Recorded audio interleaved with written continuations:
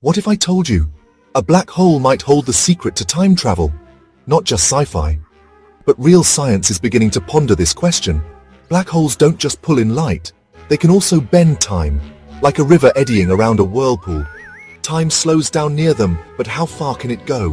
As dictated by Einstein's theory of relativity, the nearer you get to a black hole, the more slowly time passes for you. That means you might be able to leap into the future. But wait, could you time travel as well?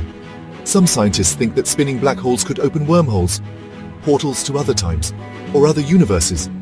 The math almost works, but here's the kicker. Nobody has ever come back from a black hole. So, is this time travel, or one-way passage? Time travel is not simply theoretical. It's a test to continuously expand human boundaries. Want to know more about the science of wormholes and multiverse travel? Click this video next, where we ask, what if wormholes are real, and how they could rewrite everything we think we know?